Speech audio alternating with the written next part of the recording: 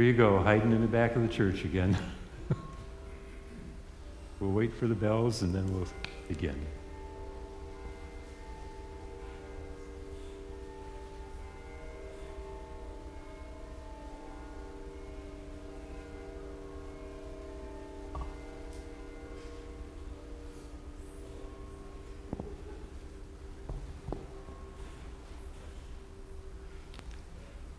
So at the 6 o'clock service, we declared this, the back row, and said, everybody come on up. But we're not going to do that to you this morning, so, because we're trying to get organized and we've got a lot going on.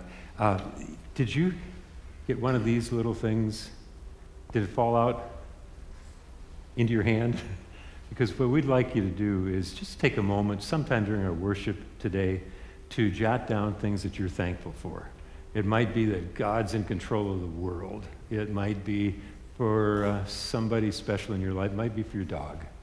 The whole range of things. So what we're going to do is print these, everybody's, for our worship bulletin on Thanksgiving weekend, the Thanksgiving services and the following weekend. So if you can drop these into the offering plate if you get done with it by that time. It's okay if you got a long list right in the backside as well, but or drop them off at the desk out there in one of the boxes, and we'll make sure they get passed on. As we gather for worship today, we're going to get done by 9:30 sharp because we need to get ready for 11 o'clock service. So if I turn to Josh at some point and say, the end, but we are going to be talking about the end today based on today's gospel lesson, which is from Mark chapter 13. Where Jesus addresses signs of the end with a lot more detail than what most of us are comfortable with. And so I want to read to you, I guess we're going to be standing for the first song anyway, so let's stand for this portion of the gospel lesson from Mark chapter 13. I don't know if that's on our slides for today or not. If not, that's fine. Verses 5 through 8. Jesus began to say to them, "See that no one leads you astray, because many are going to come in my name saying, 'I am he,'" false messiahs, "and they will lead many astray. And when you hear of wars and rumors of wars, do not be alarmed. This must take place, but the end is not yet. For nation will rise against nation, kingdom against kingdom. There will be earthquakes in various places. There will be famines. These are but the beginning of the birth pains. But in those days, after that tribulation, and here's the sign of the end, the sun will be dark and the moon will not give its light, and the stars will be falling from heaven, and the powers in the heavens will be shaken, and then they will see the Son of Man coming in clouds with great power and glory." The days of Elijah, the last times of pronouncing the truth of God's love and grace, are on us. Josh, wherever you are, lead us on. Good morning and welcome to Trinity Lutheran Church. We're very glad to have you with us this morning. Got a little feedback there, sorry. For those of you that we can see anyway. Apparently the acoustic set last week sounded really great but didn't look so good, so we're relegated back here in the corner. But we miss seeing about 3/4 of y'all. But nonetheless, we invite you to sing this next tune, Days of Elijah, with us. 1, 2, 3, 4.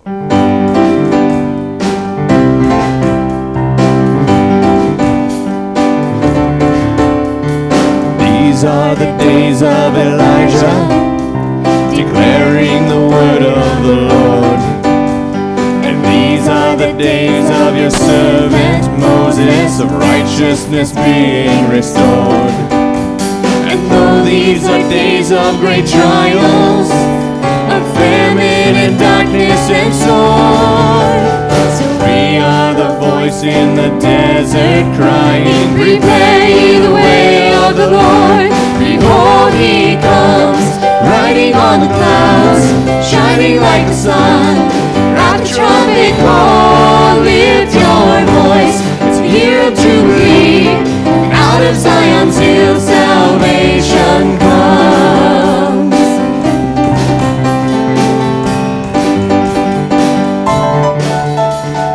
These are the days of Ezekiel, the dry bones becoming as flesh. And these are the days of your servant David.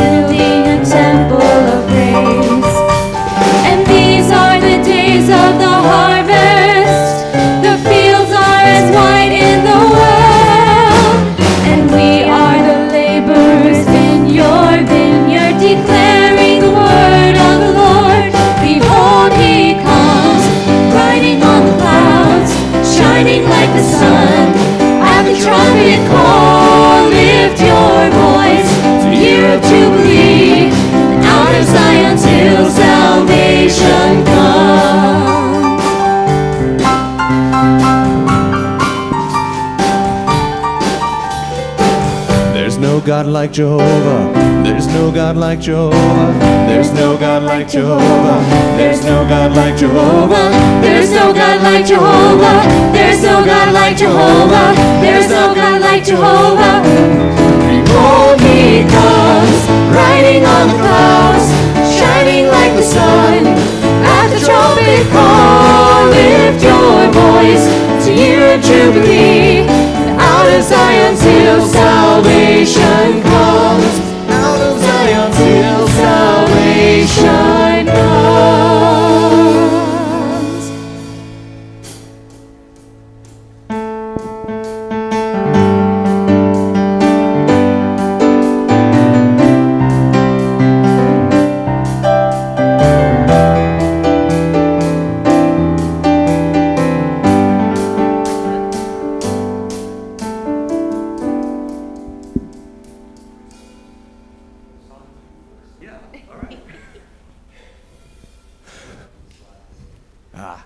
Worship service is a democracy, and it's best when it is.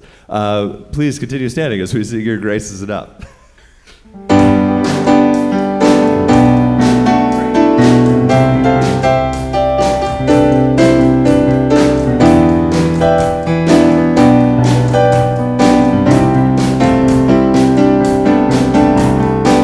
Great is your faithfulness, O God.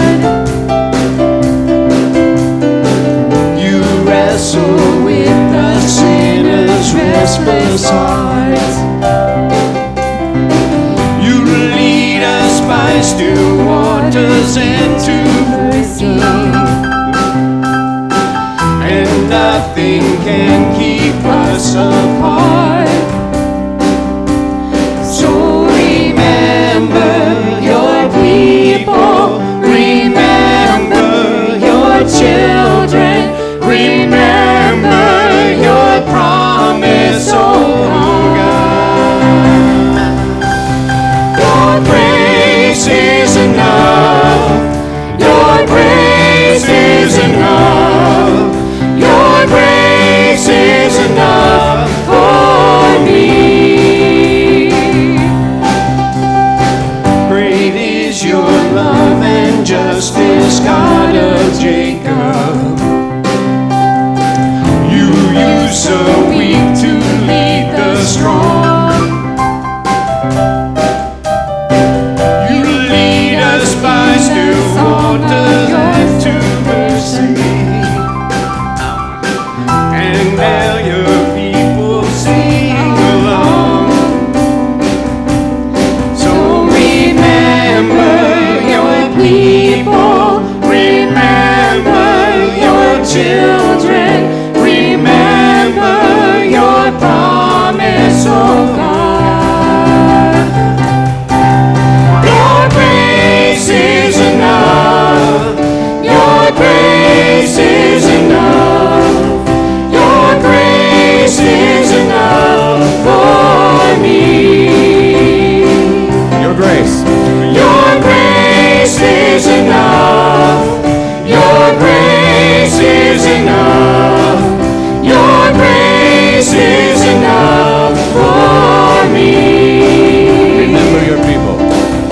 Remember your people. Remember your children.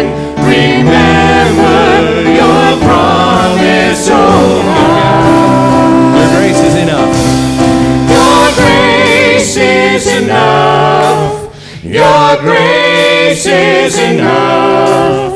Your grace is enough for me. Your grace is enough. Heaven reaches out to us. Your grace is enough for me. God, I sing your grace is enough. I'm covered in your love. Your grace is enough for me.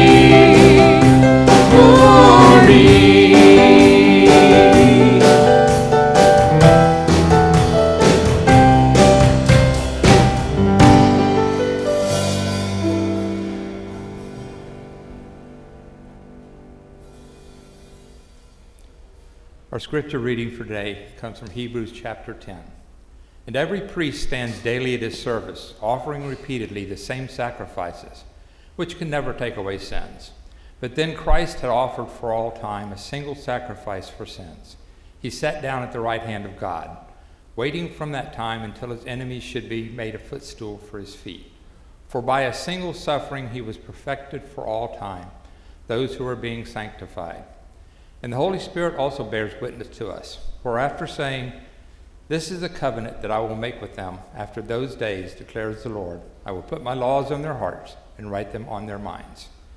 Then he adds, "I will remember their sins and their lawless deeds no more."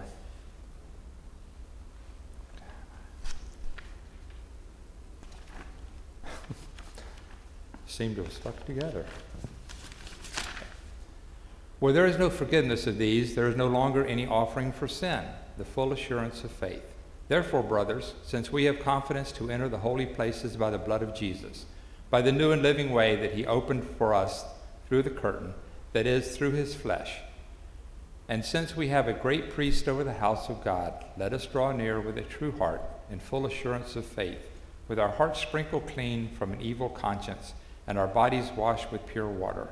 Let us hold fast the confession of our hope without wavering, for he who promised is faithful. And let us consider how to stir up one another to love and good works, not neglecting to meet together, as is the habit of some, but encouraging one another, and all the more as you see the day drawing near. This is the word of the Lord. Thanks be to God. So we heard about our Savior and his blood sacrifice for us. As his people, we profess our faith publicly using the words of the Apostles' Creed. I believe in God the Father Almighty, maker of heaven and earth, and in Jesus Christ, his only Son, our Lord, who was conceived by the Holy Spirit, born of the Virgin Mary, suffered under Pontius Pilate, was crucified, died, and was buried. He descended into hell. The third day he rose again from the dead. He ascended into heaven and sits at the right hand of God the Father Almighty. From thence he will judge the living and the dead. I believe in the Holy Spirit, the holy Christian church, the communion of saints, the forgiveness of sins, the resurrection of the body, and life everlasting. Amen. We have this marvelous privilege of calling on the name of the Lord. Josh? This tune is call and response, and you may be seated as we continue to sing. Traditionally, the men call and the women respond, but I thought we'd switch that around. So if you're familiar with I Will Call Upon the Lord, the ladies sing the first line and the gentlemen respond.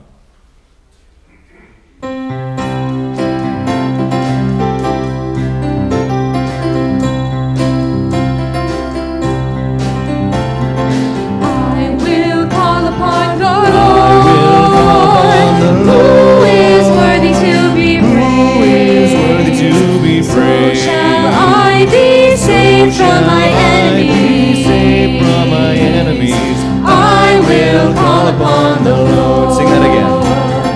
I will call upon the Lord,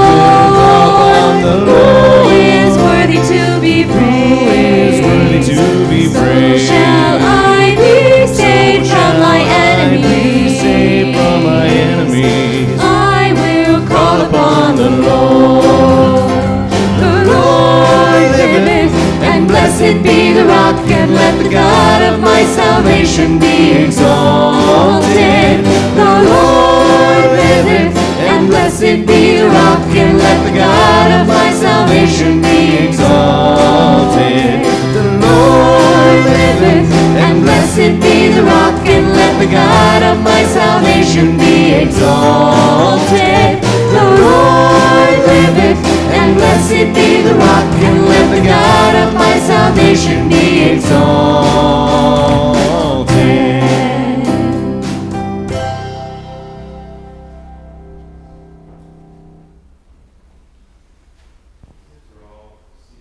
We skip over the next slide about greetings. We'll come back to that and go right into the announcements. So, yeah, back up to the first of the announcements, please. So I saw what's on the menu for the Lutheran Hour Ministries reception. You'll want to hang around or come back at 12:15 it's going to be a great time to meet Pastor Seltz. One other fascinating little tidbit. Some of you grew up in the Lutheran Church Missouri Synod, and you know how we kind of know people from all over the country. It was really neat at the Regional Outreach Conference on Friday night when Eric Havens walked up to Pastor Greg Seltz, and Pastor Seltz turned around, and it took him a second because it's been a few years, and then he broke out in this big smile because Eric Havens and Greg Seltz were suite mates up at Concordia Junior College in Ann Arbor many years ago. Anyway, we get to celebrate and welcome a friend of the congregation, Greg Seltz, as our preacher at the next service. And reception after that, and that's why you got all the equipment in here right now, senior pastor call process, focus groups right after church. In fact, we're going to do a good job of getting done at a reasonable time so that you'll actually have time to do that if you want to stay for Pastor Seltz. The survey that some of you have filled out is online, or you can get a paper copy. But the focus groups are so that you get a chance to talk personally with a couple of people from the call committee, and they get a feel for what Trinity is looking for in its next senior pastor. And then copies of the nominations form, if you have a person in mind who might qualify to serve as our next senior pastor, you find those out in the rack, literature rack area out there. And what else do we have? So, yeah, already getting ready for 2016 kindergarten with the kindergarten roundup. We have it up there for all of you so you can spread the word around the neighborhood that it's a great place to send our kids for kindergarten. And then leading into Thanksgiving week, right before the 6 o'clock service is coming Saturday, we'll have prayer service. Prayers of thanksgiving, prayers for healing, whatever else is on people's minds, kind of informal. And then all the great stuff that happens. Thanksgiving next week. Actually heard that there will be food after the 9:30 service already. Now, if you want the big thing, come later, but we're going to celebrate all weekend, welcome our new members, and staff appreciation at that Thanksgiving dinner as well. Now, how many of you can see that it says December 4th? The rest of you, there's an optometrist waiting at the back door. Yeah, we're less than 3 weeks away from the tree lighting and the gift and all of that, and putting up the star the Wednesday before that on December 2nd. So please mark that on your calendar. And now, before we get into God's Word, I want to ask you to stand up and see who you're worshiping with today. And if you spot somebody that you don't recognize, here's the question to you. So how long have you been coming here? All right, go for it. Share the peace. Get acquainted.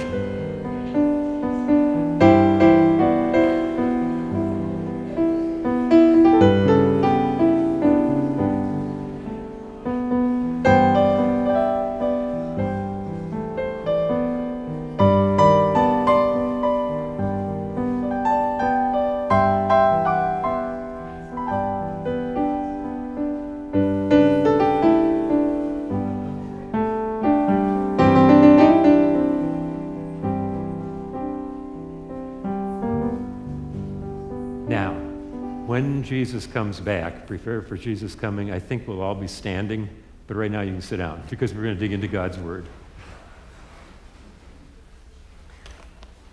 And to do this, you may want to have your Bible open to Mark chapter 13. I read a few verses, but we're going to work our way through that whole chapter. It's on page 849 in your Pew Bible, 849, Mark chapter 13. And it's got some stuff in it that a lot of people get confused about. So I want to read to you 2 verses that set the theme, and then we'll start finding our way through it. Jesus was leaving the temple. So this is the last week of his life here on earth. And he said to his disciples, looking at the temple, "Not a single stone here will be left in its place." And the disciples said, "Tell us, when will this be? What will happen to show us that the time has come for all these things to take place?" The words that I'm using are from a little different translation, in some points a little easier to understand, but you'll be able to follow along with the Pew Bible as well. What makes Mark 13 confusing for a lot of folks is that Jesus runs together 2 kinds of signs. One is about this temple being torn down, not one stone on top of another, but later in the chapter he's talking about the end of the world. which in the disciples' mind might have been one and the same thing. Maybe Jesus is coming back when the temple's destroyed. But us, with hindsight, understand that the temple was destroyed only about 40 years after Jesus left planet Earth, 70 AD. Now, in Matthew's gospel, you get a little more detail to the question the disciples were asking, and they were really asking both things. Tell us when the temple will be destroyed, and what will happen to show that it is time for your coming and the end of the age. 40 years to the destruction of the temple, but here it is 2,000 years later, and we're still waiting for the end of the world. The disciples had no clue that those were separate things. They saw them all as one. Jesus is talking about signs for both of them, and then he adds this other layer of things I call preliminary warnings. He says they're like the first pains of childbirth. So how many of you have ever experienced the pains of childbirth? Mike, come on. Okay, so some of us are never vicariously, right? What is it what's the official term for false labor? Anybody remember? Braxton Hicks contractions, right? I think that's what Jesus is talking about here, the first signs. Yeah, there's a baby, it's going to come out, but this is not the real thing yet. This is just the warning that it's coming, first signs of childbirth. And Jesus says, don't be fooled by those preliminary signs. Many men claiming to speak for me are going to come and say, I am he. You know, these false messiahs that have happened throughout the generations. And they will fool many people. I was alive when Jim Jones took his group down to British Guiana. Just weird stuff. Jesus says, don't be troubled. When you hear news of battles far away, noise of battles close by, don't be troubled by explosions in Paris. Wow. Such things must happen, but they don't mean that the end has come. Countries will fight each other, Jesus says. Kingdoms will attack one. There are greedy people in this world who want to take stuff away from other people, and there will be natural disasters. He says there'll be earthquakes everywhere, there'll be famines. Around here, I heard about how you get ready for hurricanes, and out in the Midwest, you don't know how to get ready for tornadoes, and over in Japan, well, how do you prepare for a tsunami? Jesus says that kind of stuff. It's like the first pains of childbirth. And what he's saying is all those natural disasters and all the sinful fighting that goes on in the world, it's evidence that God will not let this world keep on going forever the way it is. He is going to bring it to an end, but you need to know the most important sign. And it's not complicated. Before the end comes, the gospel must be preached to all peoples. Oh, that makes sense, doesn't it? God wants everybody to have a chance to be... Well, years later, Peter got this all sorted out. And so in his second letter, chapter 3 of 2 Peter, he writes, the Lord's not slow to do what he's promised. 1,000 years there is a day, days is 1,000 years, it's been 2,000 years, it's only 2 days in God's time. What's going on? He is patient with you because he does not want anyone to be destroyed. He's letting this world go on the way it is because he wants the gospel to get out to all people. He wants all people to turn away from their sins. So if everybody discovered Jesus was their Savior, God could say, okay, done with it. Let's go back to paradise. That's why what we're talking about this weekend with Pastor Seltz, Lutheran Hour Ministries, is so important. I heard over the weekend that Lutheran Hour on any given weekend reaches 51 million people. Now, I don't know how you measure that exactly, but telling us about how in Indonesia they have indigenous preachers. So it's not Greg Seltz's voice being Google translated into whatever they speak in Indonesia, but 51 million people. And I'm saying that's pretty impressive until I started doing the math. Some of you might want to check me out here. 51 million compared to 7+ billion in the world. 0.7% hearing the gospel that way. There's a lot more gospel preaching and needs to be done by all kinds of people to get the word out. And telling the gospel can be pretty dangerous business because sometimes people don't want to be told you're a sinner who needs a Savior. They want their own kind of religion. And so Jesus says, I got to tell you, you don't need to be afraid of persecution. It's going to come. Watch out. You will be arrested and taken to court. You will stand before rulers and kings to tell them the good news. But when you're arrested, do not worry. Oh, really? Do not worry about what you're going to say. The words you speak will not be yours. They will come from the Holy Spirit. If you're on trial because you're telling people about God, Jesus says, I'll send a Spirit. Words will come out. They won't be yours. They'll be mine. So the point of all of this is, no matter what's going on around us, keep your eyes focused on Jesus. He will take you safely through it. Endure to the end. Next point in the outline. Whoever endures to the end will be saved. Some people have said that about sermons. This is going to be a shorter one this morning, so enduring to the end. Well, okay. There's another point in the Bible where that same point is made by the longest living of the apostles. His name is John, and he wrote the last book of the Bible, which is what? Revelation. And you've probably read it and all the strange symbolic stuff that's in there. But right in the middle of it, Jesus says, John, this is what you need to write down. This calls for endurance on the part of God's people, those who obey God's commandments and are faithful to Jesus. That's pretty straightforward, isn't it? Jesus saying, yeah, just hang in there with me. It'll be okay.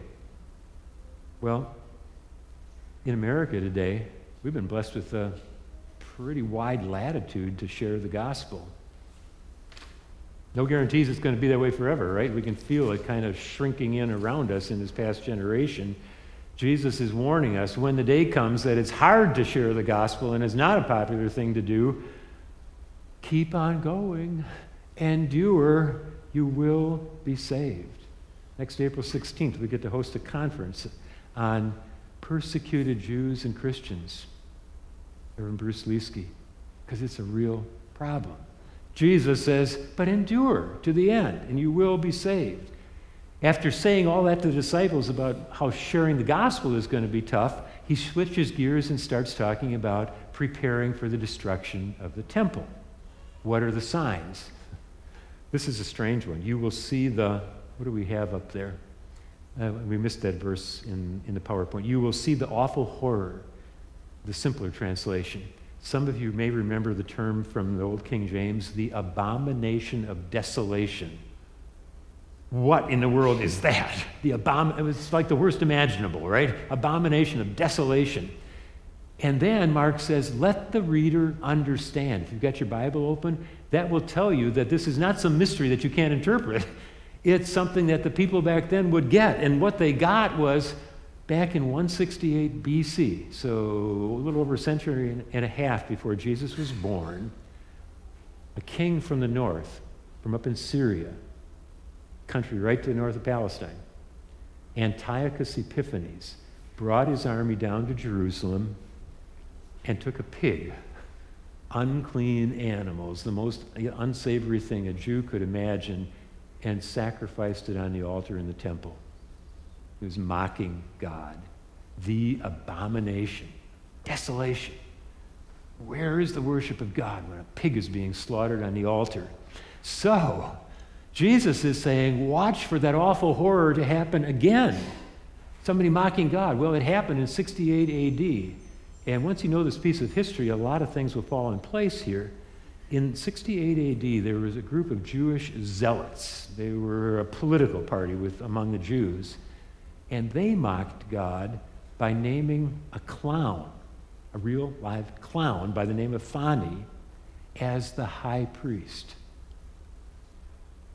What a mockery of God to declare that the high priest is a clown. 2 years later, God allows the Roman armies to come into Jerusalem and level the place. Not one stone on top of another at the temple. When you know that, some of these other things make sense. Those who are in Judea must run away to the hills. Well, the Roman army's coming. You want to escape? Get into the hills where they can't get you. But how terrible it'll be for women who are pregnant and for mothers with little children. Does God have something against moms? No. The point is, if you have to run from the Roman army and you're escaping into the mountains, It's going to be tough if you got toddlers coming along with you. Pray that these things will not happen in winter. I don't think it was snow. As I've researched it, rainy season. And so it's treacherous climbing the mountains with your kids when things are awful outside. So how do you prepare? Trust in Jesus. And beautiful little gospel phrases here. Know that the Lord has already reduced the number of those days. He looked at his eternal time clock and said, I don't think my people can hang on that long. I'm going to make it a shorter duration of suffering. Pure grace. And second thing he says, be on guard because I've told you everything ahead of time. When you know that somebody's controlling it, you feel better about being able to deal with the pain for a while. And so Jesus is saying, trust me. I'll shrink the amount of time. I know it's going to turn out okay in the end. Apostle Paul discovered that. I can endure all things through Christ who strengthens me. Now Jesus shifts from the destruction of the temple to the end of the world, and the disciples didn't know how to sort it out. We can tell the difference because we know that the temple fell in 70 A.D. Jesus says, I told you about persecutions, told you about the temple, but here's what you need to know about the end. The sun will grow dark. The moon will no longer shine. Well, you read that and say that could be a solar eclipse, that could be a lunar eclipse. Hard for them to both happen at the same time. The stars will fall from the heavens.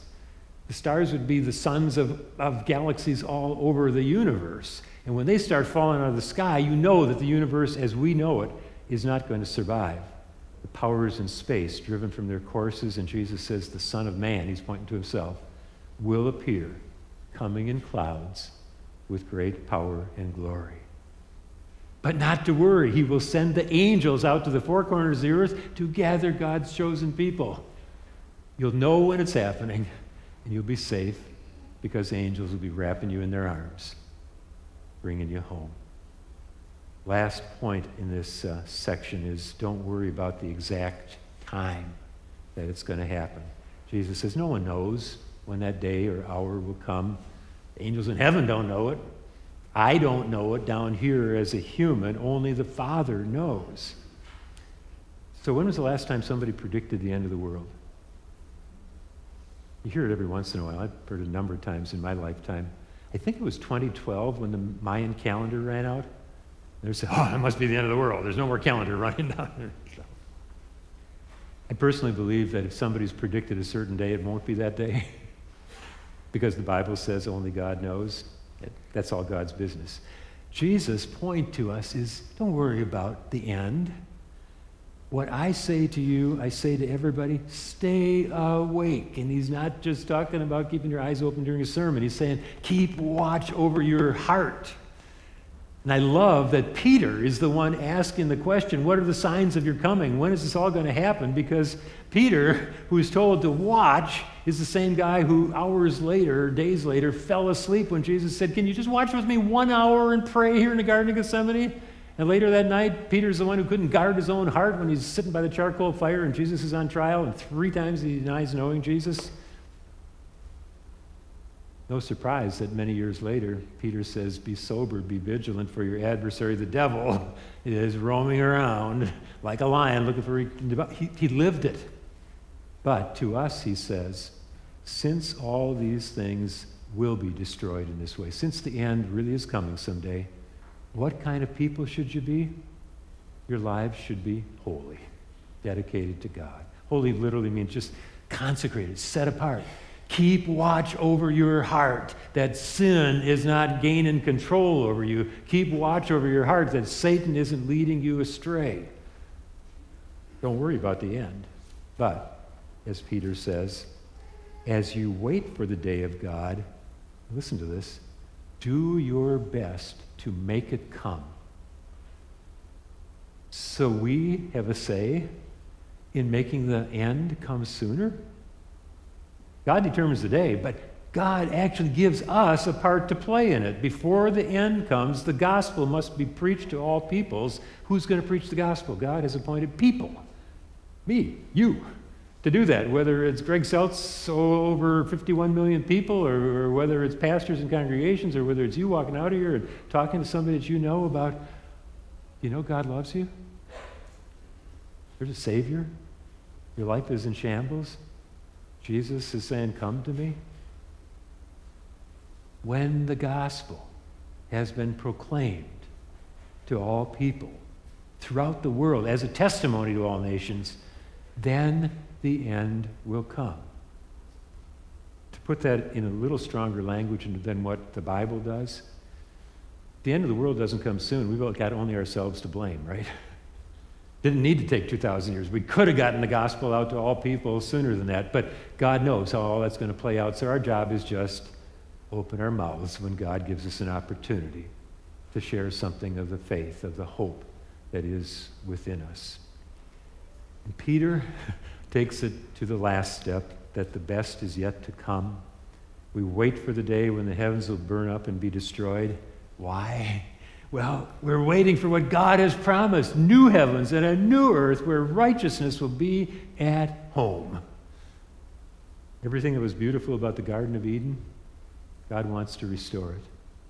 And when everybody's had a chance to put their trust in Jesus, then God will say, okay, it's time.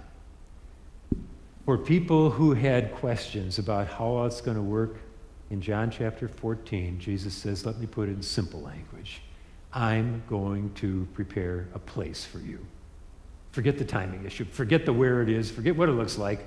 Just know I'm going to prepare a place for you, and when I get that place prepared for you, I'm coming back, and I will take you to where I am so that we all can be together in the Father's presence. Thomas wasn't quite satisfied. Do you remember that day? Always had another question. Any of you have kids like that? Always another question.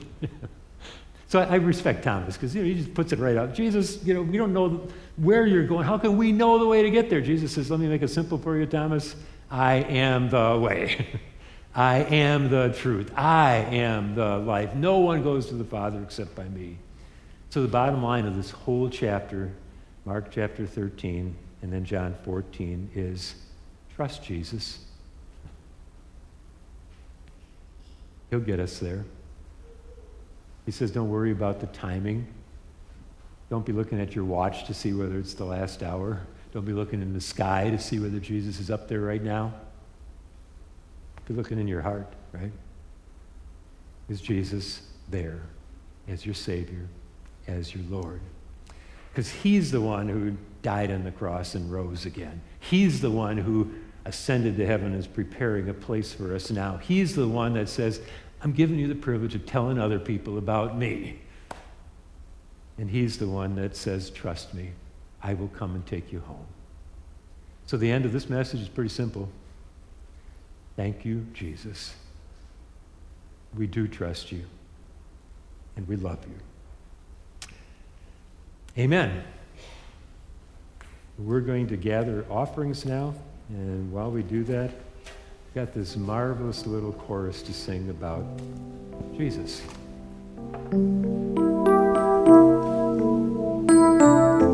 As we see what's happening in the world around us, we remember that we do trust Christ our Lord. And though kings and kingdoms pass away, the name of the Lord is eternal and will remain eternally.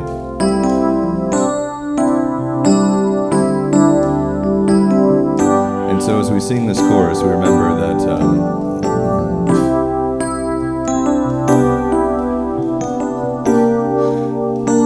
Christ came to bring God's kingdom, as man's dominion is not as eternal as his lasting name. Jesus, Jesus, Jesus, there's just something about that name. Master, Savior, Jesus, like a fragrance after the rain. Jesus, Jesus, Jesus,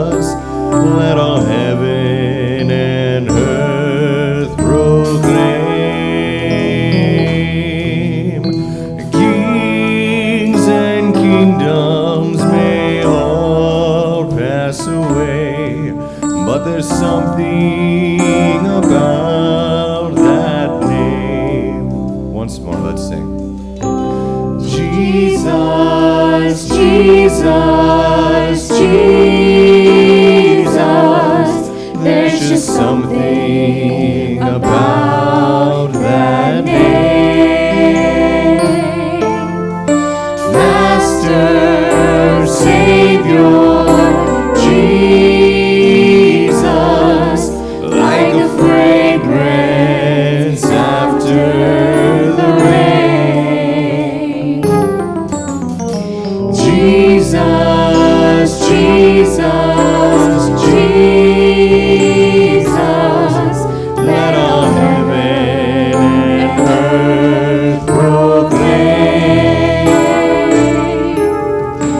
Kings and kingdoms may all pass away, but there's something about that name. Let's stand for our prayer time. Dear Lord Jesus, thank you for coming from heaven to earth so that we have a visible image of what the invisible God is all about. And as you look down upon this earth of yours, the sin that contaminates it, the disasters that you allow to shake it, remind us that the end must come, but the gospel must be preached first. And so we pray today that where sin abounds, gospel preaching, whether it's one person telling another, or whether it's a broadcast or a new church being formed in Indonesia, the gospel will be preached. Lord, in your mercy, and Lord, you've carved out this little space for us at Ruth Lane in Livingston and said, let the light shine. And so we ask you that we'll see clearly how to be faithful to the task of spreading the gospel to our neighbors up and down the street, our friends where we live, our co-workers wherever we are, so that hearts may be warmed by your gracious love. Lord, in your mercy, our special petitions this morning. Heavenly Father, we ask you to be with Greg and Susan this week. Give them peace during the trial. And Father, we also ask you to be with Michelle. We ask you to go to her, be with her, send her your message for her future. And Father, we pray for all travelers this coming week, but particularly for Ryan and Kristen as they travel in Italy. We ask them safe passage and safe time there. Father, bless all these that have given us these prayers. And Lord, thank you for Trinity, and thank you for what we learned here this morning. And we ask you to send us out this week with that message. And Father, thank you for Pastor Martin, and we ask you his safety and blessings in his ministry here. And Lord, Lord, in your mercy. Dear Lord Jesus, these prayers and all the other ones that are on our hearts this morning, we lay before your throne of grace as we pray in the words that you taught us. Our Father, who art in heaven, hallowed be thy name. Thy kingdom come, thy will be done on earth as it is in heaven. Give us this day our daily bread. Forgive us our trespasses, as we forgive those who trespass against us. And lead us not into temptation, but deliver us from evil. For thine is the kingdom, and the power, and the glory, forever and ever. Amen. And dear Lord Jesus, as we pray those words, they just remind us through and through of how far short we fall from your holiness, your glory. Using your name the way it was intended, hallowing it moment by moment in prayer, seeing your kingdom come, doing our part to let the kingdom come in our hearts and in our lives. So many ways that we fall short, trusting you for daily bread, remembering to say I'm sorry when we don't do it right, falling prey to the evil one. And so we confess to you, based on this Lord's Prayer, that we are still sinners in need of a Savior. And I ask you, Lord, as does each person here, please accept my confession. Please offer me assurance of your forgiveness. In Jesus' name. In the words of absolution that come from God through us today, I forgive you all your sins. In the name of the Father, and of the Son, and of the Holy Spirit. Amen. And our Lord Jesus wants to personalize that for every one of us, and we recall how he did that with his disciples on the night when he was betrayed. We see how he's doing it for us again today. He took the bread in that Passover meal and gave thanks to God for it, broke the bread, and said, "Take, eat. This is my body, which is given for you. Do this in remembrance of me." And in the same way, after the supper that night, he took the cup and gave thanks to God and then said, "Take and drink, all of you. This cup is the new covenant in my blood, shed for you for the forgiveness of sins. Do this as often as you drink it in remembrance of me." And so our Lord Jesus is inviting you, arms outstretched, come to my table, receive my body, receive the blood that I shed for you.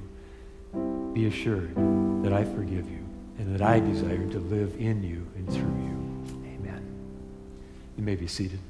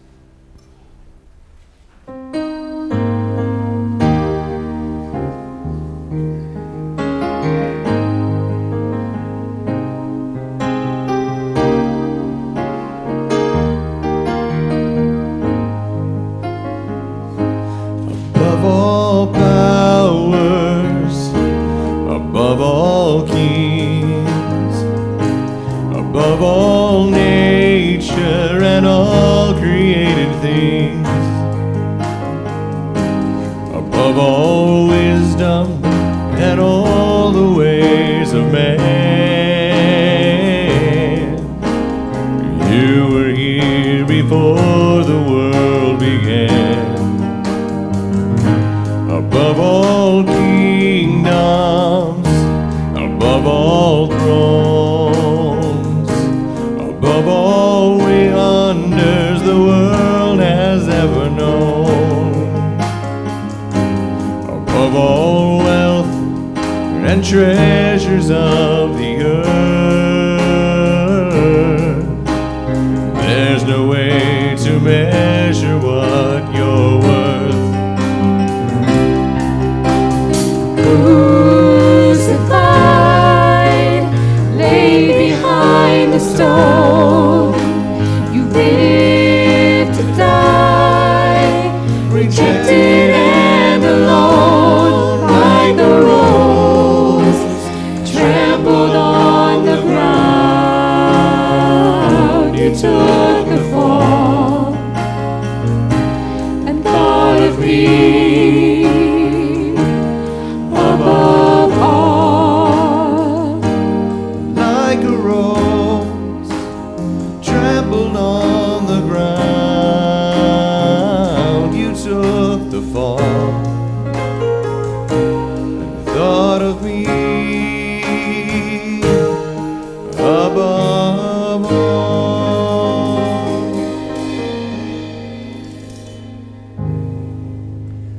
Dear Lord Jesus, the rose of Sharon, trampled on the ground.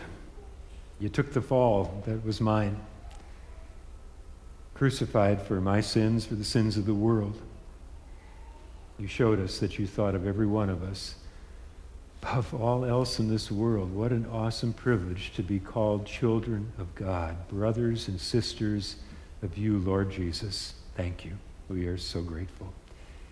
We desire to pass along the blessings that you pour into our hearts to many other lives as well. So guide us in being a blessing to the world around us. We pray in your holy name. Amen. And I want to invite you to join with me in the words of the benediction, but before we do that, thankful.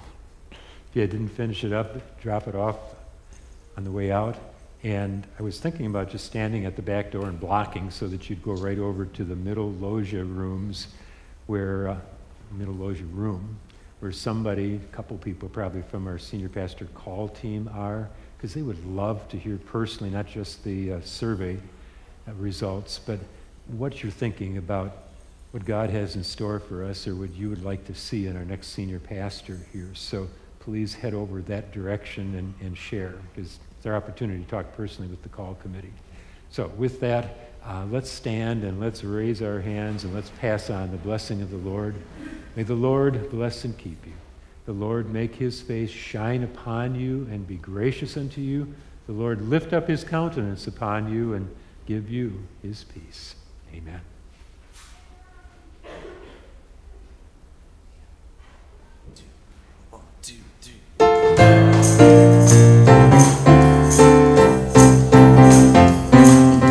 Soon and very soon we are going to see the King.